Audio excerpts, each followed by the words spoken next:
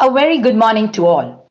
Welcome to another edition of TOSB Conversations, a platform that brings perspective from leading experts across diverse fields, talking about the ideas that TOSP Conversations are presented by the Outstanding Speakers Bureau, which works with leading minds from across the globe who deliver experiential knowledge on topics ranging from storytelling to boardroom philosophies, digital transformation, leadership, managing self, diversity, policy making, economic landscape, amongst others. I'm Kriti Makhija, your host for the conversation today. I'm a CFO by profession, a volunteer by choice, a joyous mother of a 21-year-old, and my own best friend. I'm a learner for life, and I love reading, traveling, cooking, Excel sheets, numbers, but most importantly, I love life. Have you heard of this famous quote? Is not the answer that enlightens, but the question. Well, I have not just heard this, but have experienced this. Whether you want to be happier or become a better leader, a better human being, asking right questions can help you move to a more conscious path and enable better choices. When your own awareness level goes up, you're not just aware about your own self, becoming more aware of everyone around you. You also learn how you impact others. And this is just so important for leaders to understand. Many leaders think that this self-awareness only impacts them. Well, that's a myth. It's a VUCA world. Leaders really need to learn to ask questions.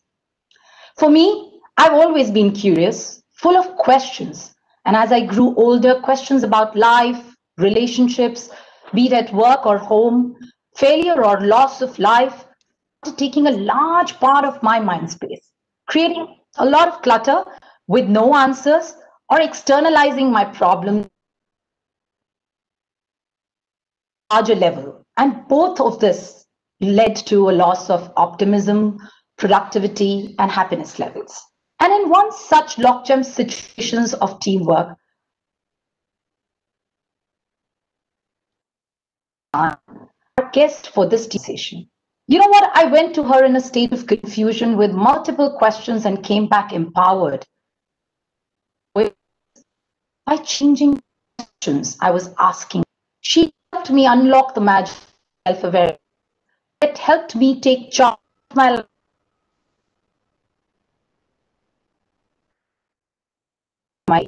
Today, I'm absolutely in conversation, an optimistic and empathetic human being who brings simplicity, authenticity, and commitment to whatever she chooses to do. As a coach and facilitator, she loves supporting individuals and organizations to be their best. With 3 decades of experience, Nasreen has learned the importance of balancing the philosophical with the practical. She immensely enjoys conducting the happiness and positivity workshops, which she has run for over a decade now. The human mind fascinates Nasreen, and she's constantly exploring its vast potential. She's also the co-author of a book on facilitation. Welcome, Nasreen. And thank you so much, Kriti. Well, it's an absolute delight, and I have to tell you that I was intrigued by the title of this conversation. I know we first asked you to speak on happiness and positivity and want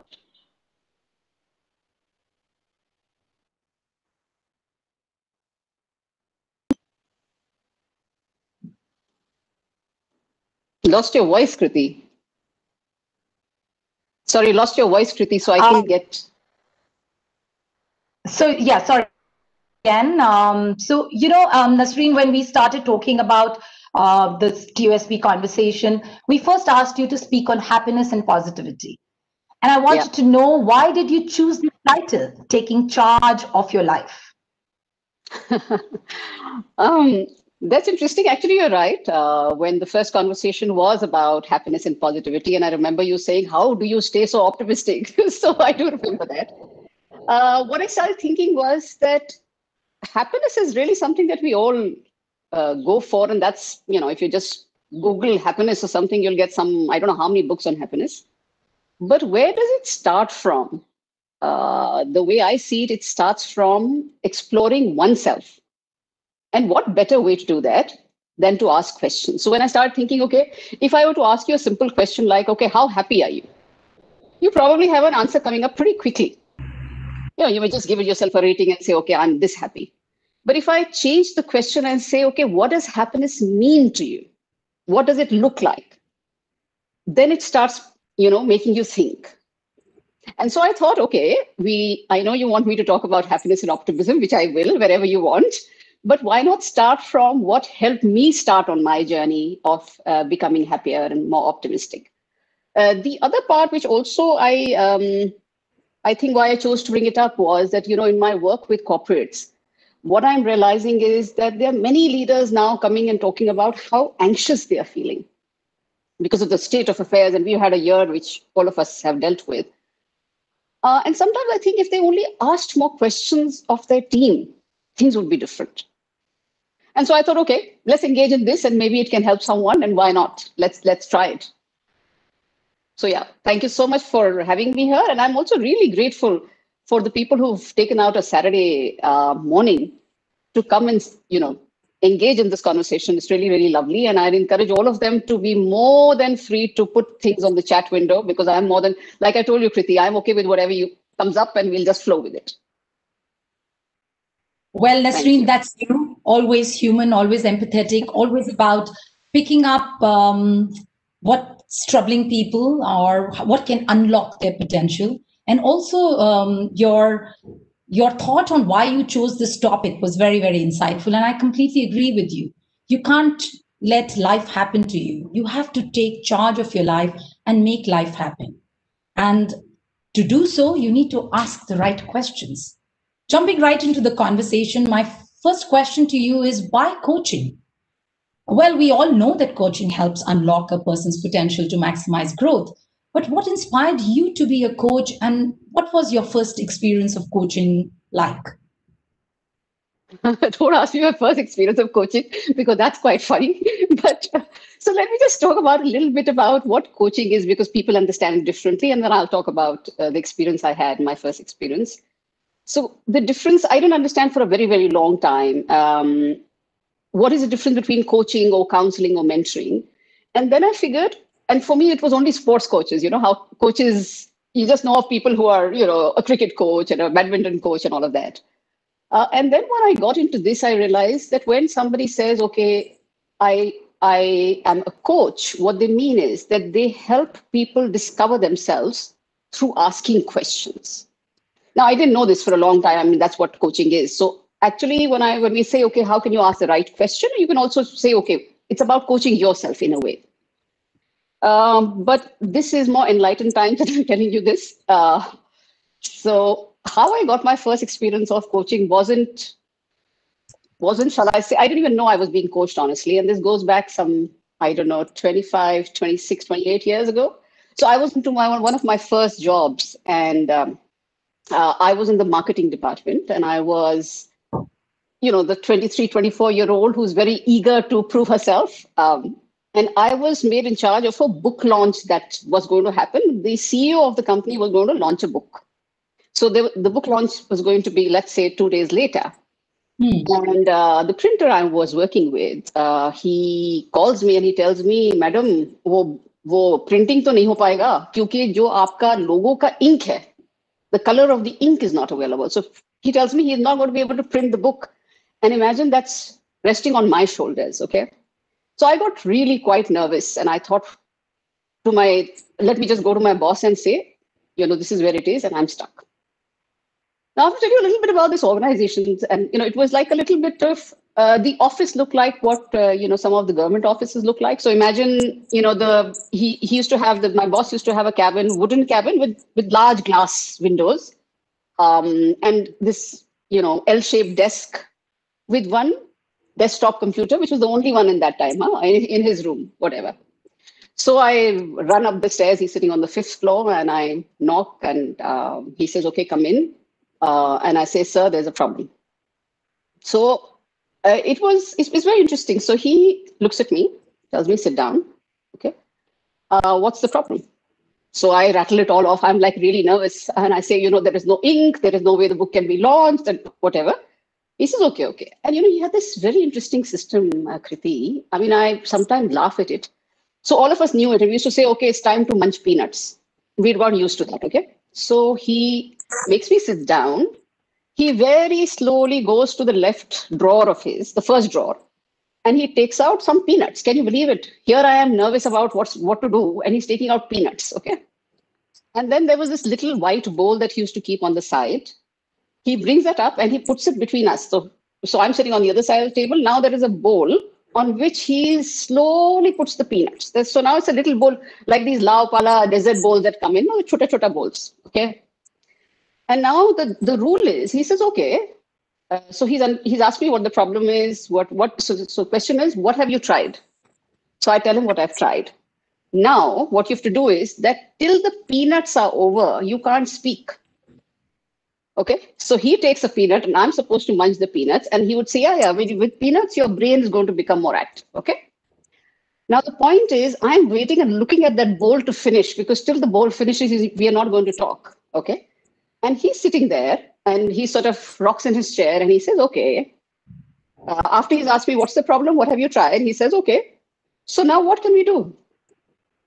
And then he says, okay, what else can we do? And neither of us are talking. Okay. He's talking to himself. After the peanuts finish, which is a cool 5-7 minutes, by then I've actually got 10 ideas of what we could do. Because I'm so nervous and I think he's not going to do anything for me. So when he finishes, then he says, okay, what have you thought of? And then I rattle off, okay, maybe we can get we can maybe just do a photocopy of the page for now on a great paper. I try all kinds of things. And then he asked me, okay, which one would you choose? And I sort of say whatever I do, and then he leads me through it, okay? But at that time, Kriti, I can't tell you how frustrating it was. I used to think, why does he? And this is not only to me. We were four people who joined the same batch, and we used to say, oh no, abhi time to munch peanuts. He used to do this for all of us, okay? It is only much later that I figured what he was doing beautifully was he was coaching me through my problem. I didn't realize it then. It's only when about 15 years later or whatever, so I'm really embarrassed about this, because we used to just say, he's so slow, instead of realizing. In fact, what this munching of peanuts used to do is slow down the thinking. And much later when I started reading, and then you had the Daniel Kahneman talking about how you should do slow thinking, I thought, my God, when we used to do it, I never valued it. But I think my first lessons I learned on coaching from him. And he used to have, in fact, besides that, now that I look back, we used to have every Friday of the month, last Friday of the month, he used to call the four of us, we used to report to him, and ask us really, really weird questions. He'd say, okay, in that meeting, you didn't speak at all. So what does it speak about you? No answer, only questions, okay? Then he'd ask my colleague, he said, okay, in that meeting, you continued to speak throughout. What does that show about you? Then he'd ask questions like, okay, what kind of a leader are you trying to be? One day he saw me sitting late. So he asked me the next day, what are you trying to, does sitting late mean you're more effective or more efficient? Or does it mean that you're not effective? So he used to keep doing this. And I think that just, we used to have this joke all the time, okay, the other three have gone abroad. And when we still meet, we say, okay, time to munch peanuts. So I think that was my first experience. Wow. And, his mentorship with you is continuing over years. That's just remarkable. And that tells you the power of finding an effective coach in your life. That relationship just grows, Nasreen. It's similar to the way I feel for you, or I felt for the coach that I had before you. So, we're continuing to get a lot of questions on the chat, and I don't want to, but still take a pause and remind the audience, those of you who have joined us, please keep sending in your questions. This sure is going to be a conversation with Nasreen Khan, where you're going to take away a lot, and we'll try and address all the questions in our conversation. And in any chance that we don't address them, we promise that we'll get back to you offline. So moving forward, Nasreen, As a coach, I know you work with corporates, individuals, teams. Can you share some instances where asking questions changed the situation? Just thinking about my own experience with you, I vividly remember one when I was stuck in a situation with my mentor and leader, which was just not only impacting our relationship, but the organization at large. With your help and nudge in the right direction, from a closed-ended, externalizing the problem question, I share all the right information and I just cannot understand why am I mostly at the receiving end of the brunt, to a more open, positive, solution-focused question, how can I communicate the facts better and in a simplified way for better consumption and decision making, took me completely out of the victim mode and helped change my communication approach and facilitate decision making. Would love to hear. Well, that's just one from me. Would love to hear of more such examples from you that will spark a new thing for our audience. So first of all, Kriti, really, it's hats off to you that you did what you did, because I saw you just use that. It's not very easy to reflect on oneself and take the ownership on oneself. So I think one of the first things that I've realized about this aspect of asking oneself questions is you'll be willing to accept that you may not be right, or there might be another way. And because you talked about this one thought that comes to my mind is I used to work, I was working with this gentleman who was a lovely person, lovely human being, working with the KPO, the knowledge processing outsourcing industry, and very hardworking, brilliant IIT guys, maths, stats, brilliant. Just black and white though, numbers and black and white. And what happened was that he got a double promotion kind of a thing because of how he was doing. And from reporting, so from an AVP, I don't know I think he became a VP and he started reporting directly to the CEO. And he said, so one meeting I had, and he was really happy. And he said, Nasreen, just look at this. And I'm, I've got promoted and I'm so happy. And in just the next meeting, he says, Nasreen, I have some bad news. So I said, okay, what's happened? He said, I'm planning to quit. So I was like really taken aback. I said, planning to quit? I thought you loved this place. He said, I still love the place. I hate my boss. I mean, he was really straight, okay? And I was really, it took me some time because he was so passionate about his work and organization, Kriti, I can't tell you. He really was. So, I asked him, okay, what did you, he says, I can't get along with my boss. Where is the option? I have to leave. So, the question he was telling himself actually was, he wasn't asking the question, how can I get along with my boss? Or what other options I have? It was like a yes or no. I can't get along with my boss. Should I stay? Should I go? So what happened was we did a little bit of work where I just asked him to change the question and say, okay, two different questions. One was, why am I here in that place? Why do I want to be here? And what can I do to make it work for me? And the third one, when he became more open, was, what can I do to make it work for my boss? And I was so happy he messaged me a couple of weeks later that I actually had the courage to tell my boss, let's go out for a drink. And I want to talk to you. And he actually went and shared whatever he did. And his boss said, thank God you've told me. If you had quit, it would have been really horrible.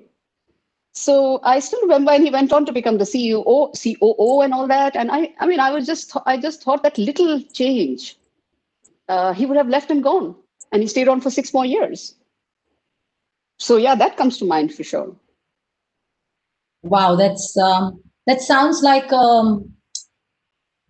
living life example, which I'm sure many of us have experienced in our life, because I always say that people don't leave jobs, they leave people and the experiences that they create for each other. And, hearing such life examples from you, Nasreen, they make theories and practices clear and something that can be adopted by each one of us and practice for a better life. And on that note, requesting the audience to please share with us a question that changed the outlook for their life. You never know, your question may change the trajectory of someone else's lives too.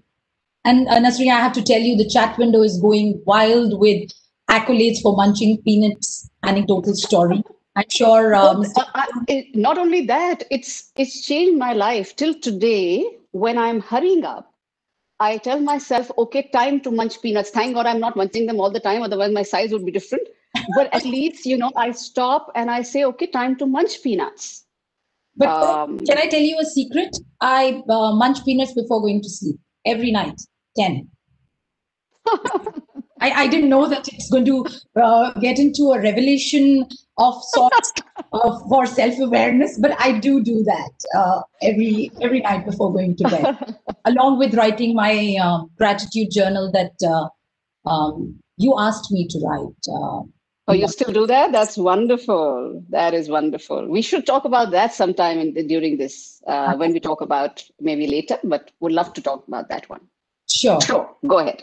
So taking the conversation forward, Nasreen, how can someone who's not a coach start using questions to make better choices, to maintain and enhance optimism? And at this point, I will bring the gratitude journal back. And you asked me to keep a daily journal recording highs and lows, what I'd agreed with you to be more aware about, gratitude and learning for the day.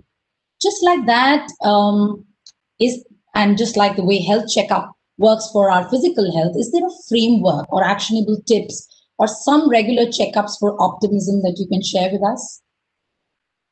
For optimism, okay. So I think the first question I'd like to ask you and to everybody else is, what is, so first of all, I think happiness is overrated. It's all right. I mean, we do want to be happy, but, earlier I used to think that happiness is about, harmony.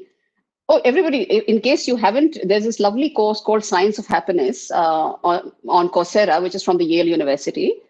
Lots of research on happiness, worth everyone to have a look, just in case I forget that.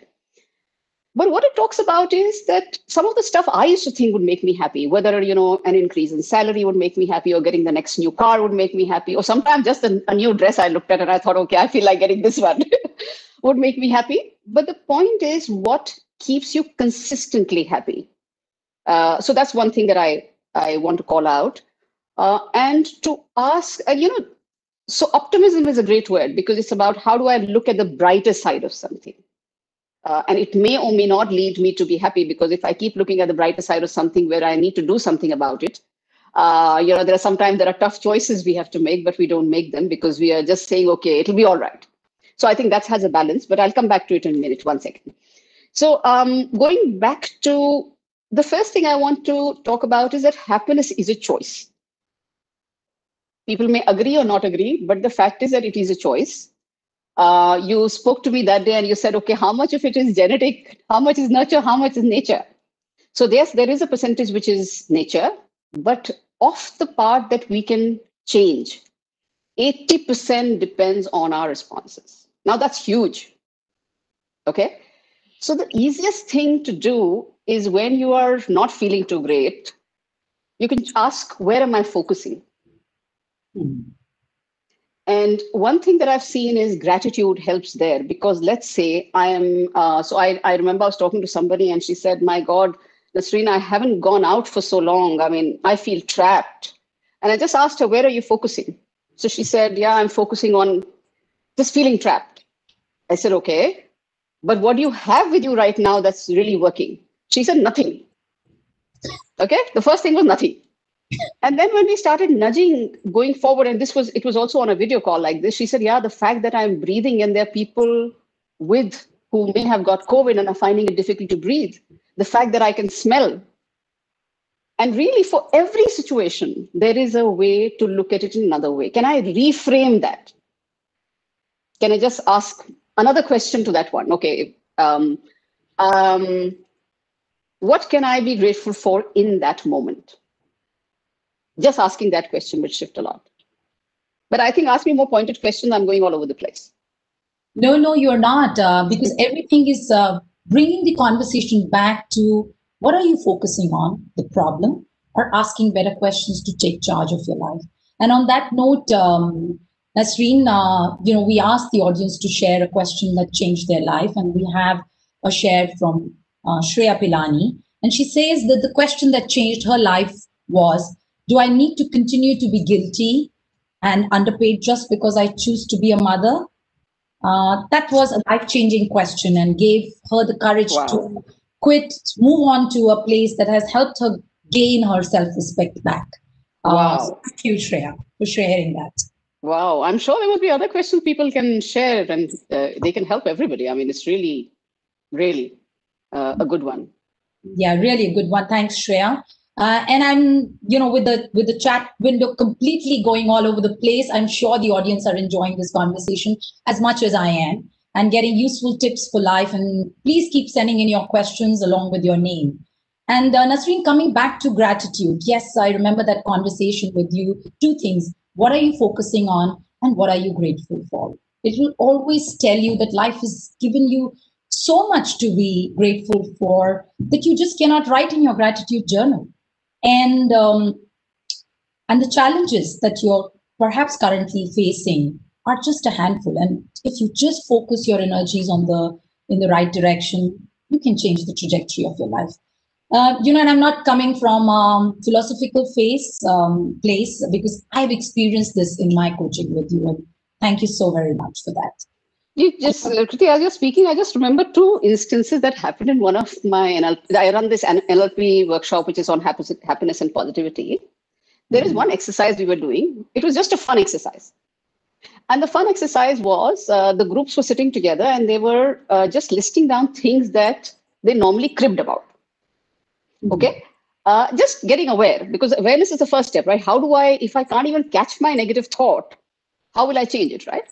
Yeah. So there was this guy who said, what, traffic jams in Bangalore. Bangalore, you know how it is. So Bangalore traffic jam, my God. Of course, now it may be different, but that's the usual story if you talk to any person in Bangalore. And he said, it just takes so long, 2 hours, 3 hours. There was another guy, the game was such that the other group had to refute whatever this group was saying. So, rephrase it. So he said, okay, why aren't you walking to work? You have a car. And this guy looked at him and he said, yes. So he said, then what's your problem? So suddenly he realized that he was cribbing about whatever, but he had a car, for example. And then there was this lady who said, you know what, I'm most worried if my cook doesn't come in. I have to cook every day and, stuff like that. And then somebody asked her, okay, who are you cooking for? She said, my 2 kids and my hubby. So this lady turns around and says, you have a family? I lost my husband and my kid to a car accident. I mean, this is live in that room. And I'm like, oh, so what's happening here? And that's something which has stayed with me. That's always something that you can find that. It's about wanting to. Yeah, you're so right. And it's eerie. It reminds me of that story that, I'm cribbing about the bad shoes. And here there's another person who doesn't have legs. So yes, there's so much. So I'm going to share one more thing. Sorry, because the moment you said this, I have again remembered something that really helps. And so I was working with this CEO of a firm, and the firm has gone really high up and come down. So let's say I'm just making these figures up so that the firm is not understood, but that cannot be traced out. So let's say it was a 10,000 crore company last year. Okay.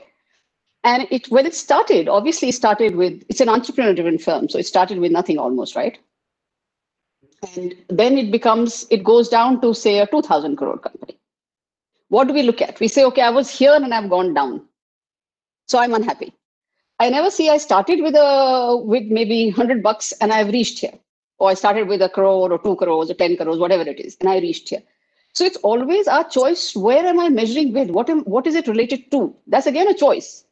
And I think the question to ask, therefore, is what am I making a choice? Do I want to be happy? That's an important choice, and that's happened. I've actually asked somebody that question, and he said, "Yeah, do you want to be happy? And when will you allow yourself to be happy?" So I remember this was a question in December. So I asked him because I said, "When will you allow yourself to be happy?" He looks at me straight. He stops for a bit. He says, "20th Jan." I said, what? So it is, sometimes we don't even realize that we are doing that. So sometimes when you're not being able to feel very optimistic or feel very happy, ask yourself, when will you allow yourself to be happy? and you'll find that something will shift. Wow, that's a great takeaway. When will you allow yourself to be happy? I'm going to steal that. Though I have to tell you, my happiness button is always on. When I'll allow myself to be happier, can be the next question. Absolutely. Slightly low, but that's fantastic, Nasreen. And real life examples again. That's beautiful about talking to you, because every time we talk to you, you give us real life examples which takes the practice of self-awareness, gratitude, asking the right questions from a theoretical point to a very practical space. So thank you very much. And this is also a question from someone in the group. I'm sorry, I'm forgetting the name of the person. But what are the warning signs that one should pick up to know that life is going off track or things are getting out of control, either in your personal space or as a leader, and that you do need help? There's also this thing, Nasreen, few pick up these signs, but they believe that it can be self-corrected. So how important is it to have a coach in such situations? So I think there are two things there, Kriti. One is if life is going off track, in the sense of, am I beginning to lose focus? Am I beginning to lose energy? So there are two different things. If I'm beginning to lose focus, let's say on a goal or in my job, that may be different. But if I'm beginning to lose interest in life, that is serious, and we are going somewhere else, which is, it could be you get moving into feeling a little depressed or something, which is an alarm. That's a part which you need to take professional psychiatric help if ever that happens. And there's nothing wrong. I mean, I know of so many people who have been depressed and are perfectly happy and optimistic today. So it's a good thing to get help. At the most, what will happen is they'll say, okay, you're fine. You just need to correct something that you're doing, which is good. So that's one. The other piece is, it's very interesting that you say life is going off track. I've met very few people who know what is life when it's on track. And I'll tell you why. Because we haven't stopped and thought. If I ask you the question, when you are going to say my life is 10 on 10 on track, what exactly would be happening? So to think, okay, what does success look like for me? When life is on track, what does it look like for me? And if it looks like something, then only do I know if it's going off track. Yeah. So I don't know whether that's making any sense then. No, absolutely. So again and again, what I'm hearing you and also some of the audience is also taking away from this is, at every crossroads, at every time you are challenge what is challenging you. Focus on what do you want from life. And, in that lies your answer. And I have to share with you what Umesh shares with us on gratitude. He says he fought with a disease for a long time at a young age and still has to bear effects of it. But during this whole journey, he evolved hugely. And what helped him was inner focus, self-talks, and his guru. And he has immense gratitude for all the people who have helped him and have helped him in his journey. So he does agree that gratitude is a phenomenal emotion and makes you calm and happier. If on happiness we could take away just one thing, Kriti, just one, I would say and when you see the research, the kind of impact being grateful has on your optimism levels is amazing. And if just one thing people wanted to do post this for their happiness levels is to write 3 things they're grateful for every day, end of the day, just 3. And writing does something, because it sort of, it makes you go through it again. So that automatically just shifts the space. So before you move on, I thought I'll just, because of Umesh's lovely, the input that he's put in, this would be really useful. Absolutely. And Nasreen, keeping the gratitude journal has helped me immensely. So I can vouch for it, actually. So moving on to the next one, and I'm going to talk a little bit about leadership. Leadership is not easy. And with close to 2 decades of being a leader, I can place a hand on my heart and say that. And especially in times like the present ones, where leaders have to take tough decisions which impact the life and livelihood of people. What is your advice on how leaders can continue to be optimistic and create a positive outlook, especially in such times with their teams? So I think with the work that I've been doing with leaders, what I've been noticing is that it's also a little bit about our culture, I think, and how we've been brought up, is that a leader in the past days used to be somebody who knew everything. That's how you're supposed to be a leader, right? Confident, give decisions immediately, and you know everything. And that's why you sort of have become a leader. That's how you were successful doing all that. That's how you became a leader, for example. Okay. There is a definition of leadership that we may be living with, which is, okay, I need to know everything. I'm the one who's confident, and I have all the answers. That's a way of putting a huge amount of pressure on yourself. That's one. The second is that if you're doing that, you're actually not getting the knowledge of the other players in your team. And I was working with someone, which is a very interesting one we had during this pandemic time, somebody in the manufacturing sector. And he said, I was really so touched and moved. He said, Nasreen, I made plan A, it failed because next day pandemic, something else happened. I made plan B, then the factory got shut down because that region got shut down. I made plan C. I think I will make plan Z by the end of it. And I don't know what to do. And I just asked him, I said, what makes you think you have to know what to do? And he stopped. And he said, because, I'm heading the sales. So I asked him, but what is the kind of team you have? And then he had a large team and all of that.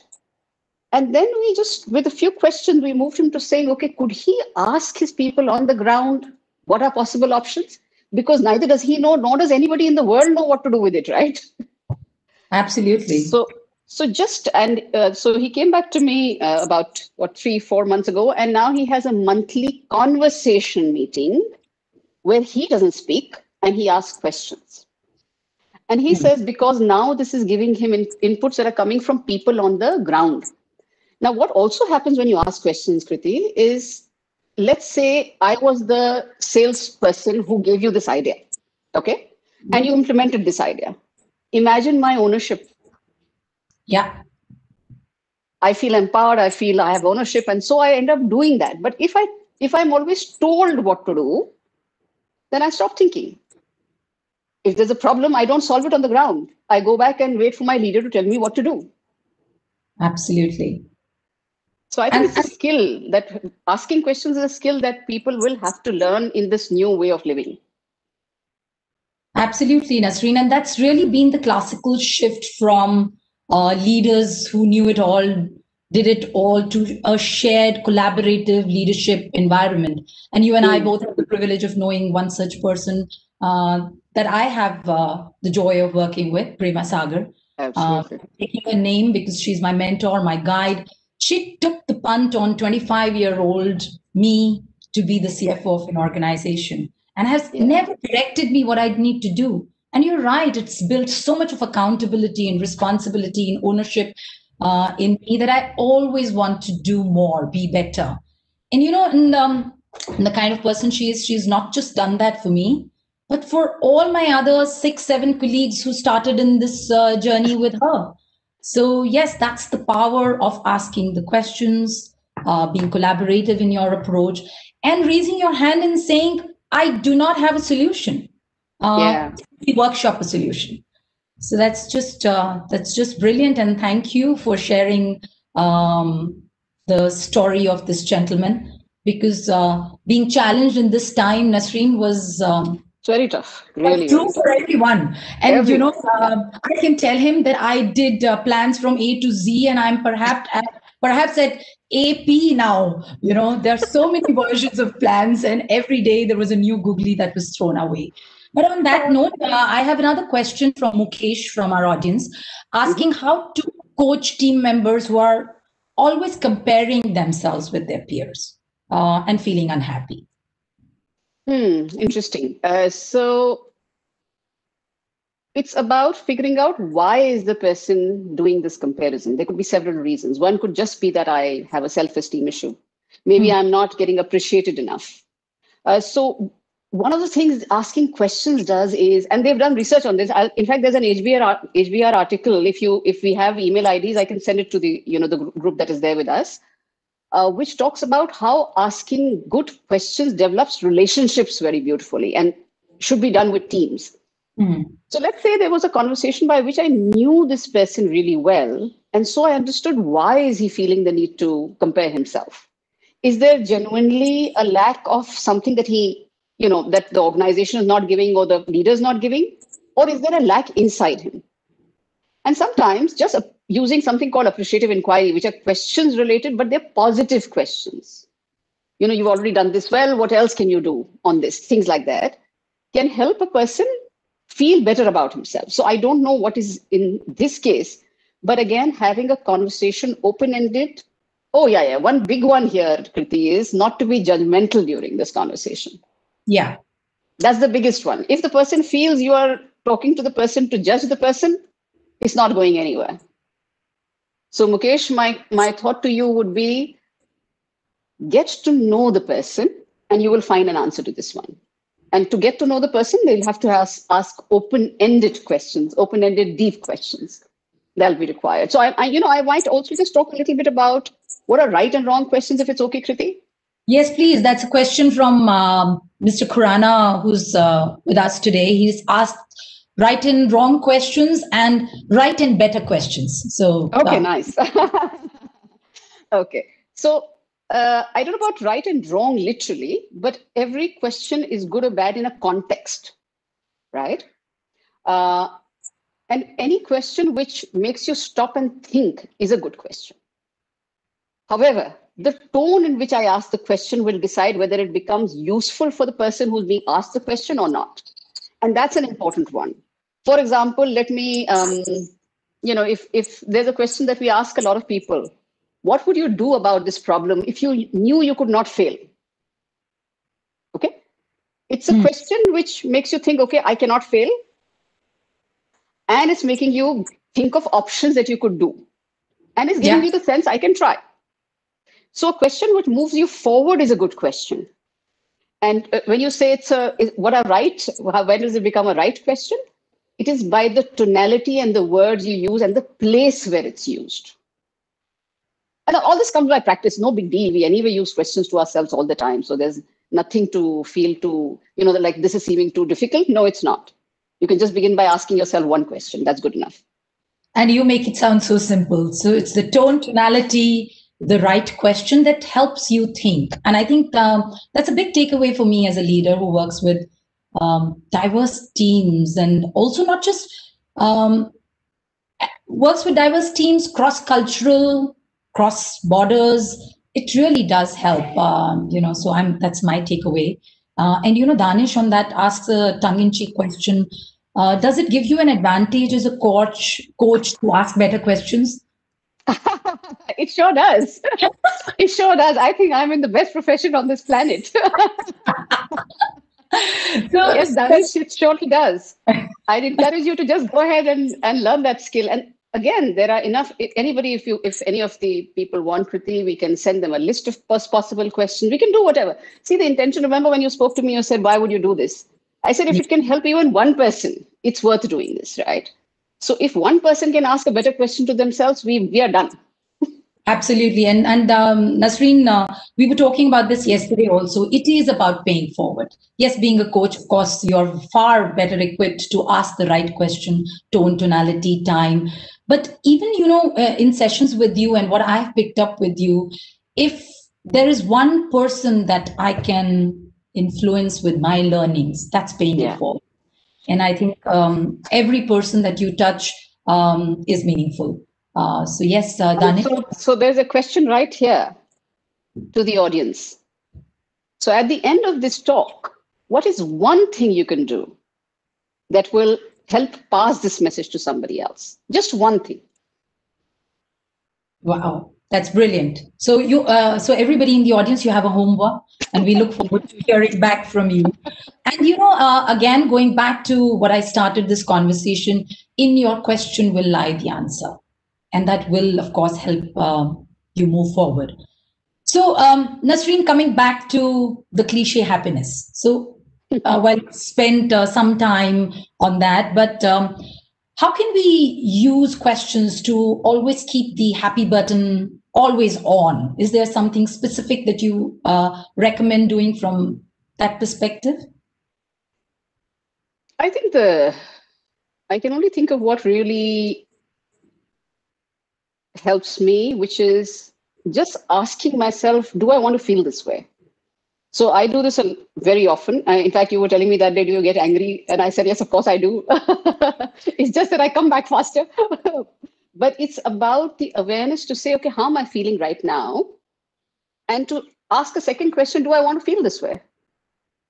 And then to say, okay, if I didn't want to feel this way, what is one thing that I could focus on instead of whatever I'm focusing on?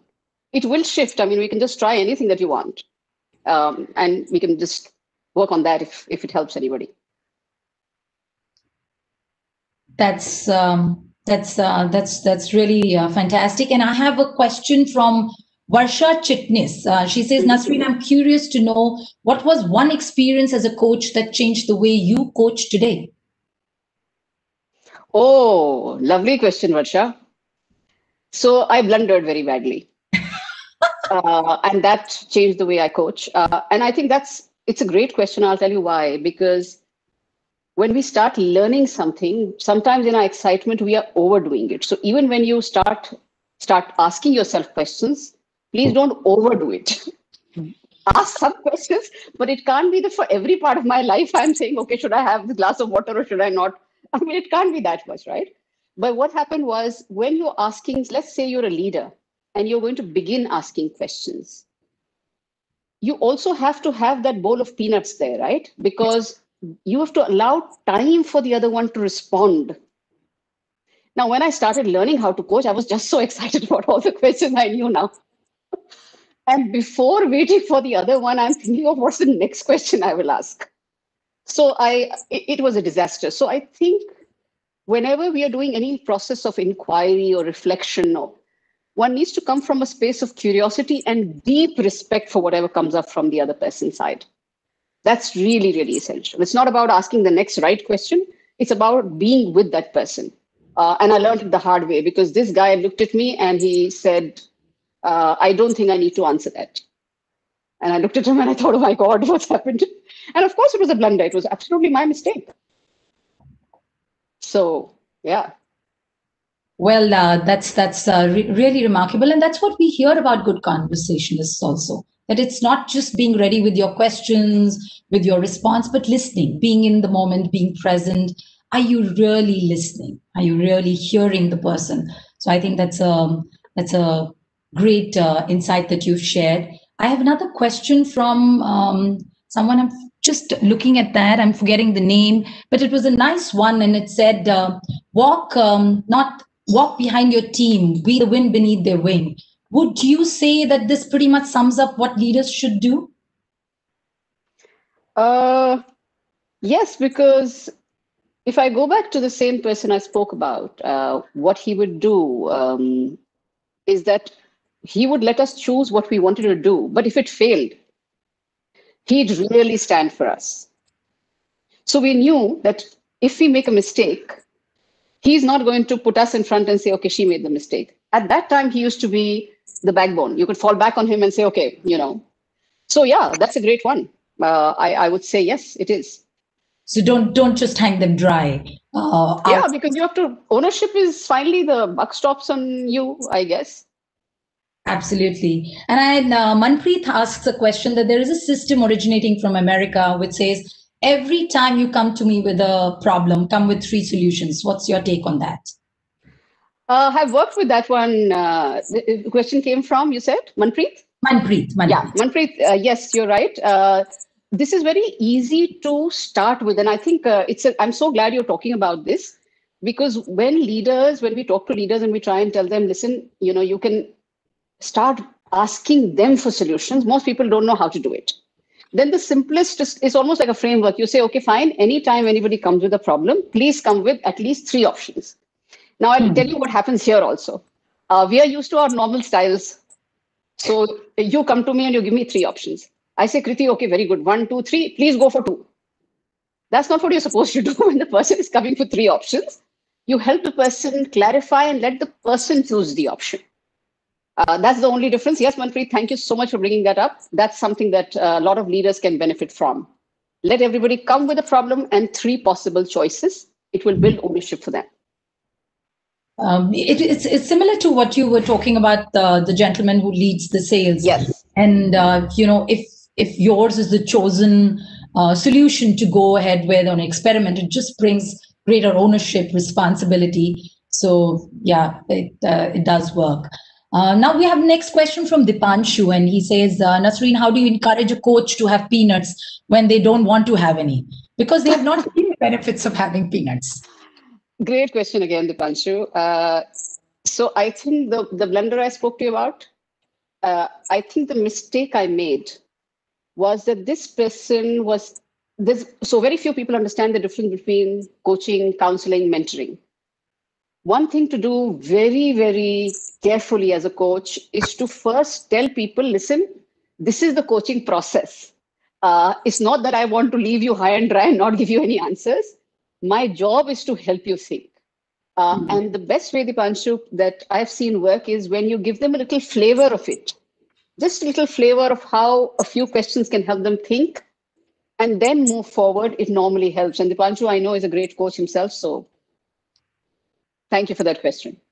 Great. And I'm sure he's going to move from being good to great to best in his coaching trajectory with this insight from you, Nasreen. And we have another one from Sujata, and she says she needs some guidance on best way to manage young adult and teenagers along with midlife crisis. Young adults and teenagers. I think Sujata, right? Yes, Sujata. Question? Okay. Sujata, one thing that I've learned again with I think a lot of learning comes the hard way, is that what has shifted for teenagers and youngsters is that Google has all the answers. Okay, when I was younger, even if I had to make a gajar ka halwa, I had to call up my mother. Okay. Now, if I have to make any exotic, some Korean dish also, I will just Google it and I can make it. Okay. So what's happened is that the equation between parents and children has shifted, and parents haven't shifted. Children have been born into Google. Okay. So I think one thing that you may find, and I'm going to pick up from one of my clients who I just finished work with 2 weeks ago. She did a beautiful thing. She asked her teenage son, what would he like her to do with him? As in, what's something they could do together? He said, Mom, you're too old, but if you could go jogging with me, I would like it. This sounds like this is really tough. And then, will you believe, Kriti, she told me that in our last conversation that she's been going in the morning with him, and so that's the only time where she's not telling him what to do. She's only finding out how his day was, what has he been doing, how his friends are, and things like that. And it's uninterrupted time because both of them are, and she said she lost some weight, she's jogging. But of course, everybody will do it differently. But my point is that you need to spend some time with them without an agenda of saying you haven't eaten the right food, you got up too late, you're not wearing the right clothes, you're not studying hard enough, without that advice. So I think that might just help. Oh my God, that sounds like me with my 21-year-old. Nasreen, I sure have taken another tip from you today on being a better mother and spending quality non-agenda time with my son. But I have an interesting question from Sridhar. He says he's 48 and he's losing focus, energy, momentum, interest in life from a professional angle. How can, he asks, I change myself and take a leadership role and earn more money and professionally successful? I want to gain a more positive outlook. So any tips for him? Sridhar, first of all, I'm so glad you're even looking at changing this. This is the first step. The fact that you want to do it, it's a step in the right direction. So great. So yes, the simplest thing to do, Sridhar, what you could do now is there would have been times in your life where you really felt energized. Have a look at your at those times where you were doing a project, you forget about the time, you're doing some work, you don't remember where it went, where time went. What has energized you in the past? In fact, if you connect with me one-on-one, I'll send you a little exercise to do, which you can do on your own. And just, it helps you find purpose back in life. And we can do that. I'm so glad you brought that up. But keep thinking of what you have vis-a-vis what you don't have. Even if this is happening with you, if you weren't feeling lost, you wouldn't change anything. So I'm so glad you're feeling lost. So that's a great step forward happening there, Sridhar. So yes, Nasreen, acknowledgement is and taking just stock of what you're feeling itself is the first step towards the right journey. And I'm sure working with you, on one-to-one basis, Sridhar will find the next trajectory also. I have a very interesting question from Praveen. He says, in a brain, respond in a socially graceful, acceptable manner when someone asks us a difficult question. But you may not derive happiness in doing so. So how do you handle this situation? Would you just repeat that for me? In the normal, I couldn't hear that.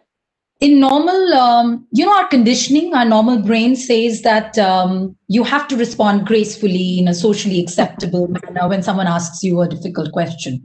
But, in doing so, you may not be you and you may not drive the happiness. So how does one handle this situation? Praveen, very interesting question. And I'll tell you that there's a technique that I learned to handle these through questions and also to buy time to choose the response. So let's say somebody asks you an uncomfortable question, you really don't want to answer it. So the first thing, instead of getting irritated, is to say, oh, that's interesting. So what you're doing is you're buying time. So that's interesting. And what makes you think so? Or what makes you want to know? So you've got the question back to that person and you moved away from that question. What makes you want to know has gone back to that person. Okay, it's moved away from the question. So the person will say something or the other and you'll be able to shift the conversation instead of answering that question. Just try it and see it works. There is also a talk. I don't remember the name of it, but there is a how to answer personal questions that you don't, how to handle personal questions that you don't want to answer. I don't remember the exact name of the talk, but it has 3 steps to it. The first one is buy time by saying, okay, that's an interesting question. The second one is to say, okay, so why would you want to know? And then third is to ask a counter question to whatever the person says. By the time the person has got deflected. Wow. I'm sure that's helpful and is going to help the gentleman asking the question. I have another one from Suvidha Srivastav, and she says, how do you calm yourself, calm your anxiety just before you're getting into an important meeting or a talk? How do we practice calmness, especially if you're a leader representing a function? Great question, Suvidha. And I think one of the reasons, it's a good question to ask yourself, to say, okay, what is making me nervous? And you may discover that possible answer that could come up is that you'll feel responsible for ensuring things happen well. You could discover that you're feeling underconfident about the subject on hand, whatever it is. And then move it to say, how can I feel more confident? Instead of saying, what are 2 things I can do to feel more confident? And of course, Suvidha, since I know you, breathing and the confidence stance is a great exercise to do. Of course, I'm telling and I'm not asking, but just look at who's it by. Somebody must, in the chat window, can you put who's that confidence stance by? I forget her name. Anyway, I can always send it to you, Suvidha, but it's about taking control of your thoughts. What's happening at that moment there's a lot of many negative thoughts coming up. So each negative thought you can counter by saying, is that really true? So, you feel that once I get in the moment I open my mouth, they're all going to laugh. Does that always happen to me? How many times has it happened? Will it really happen? What else can I do? By the way, what else is a beautiful question. What else can I do is one of the most powerful questions for yourself, and for the others is what else can you do? If you got stuck, ask what else can you do?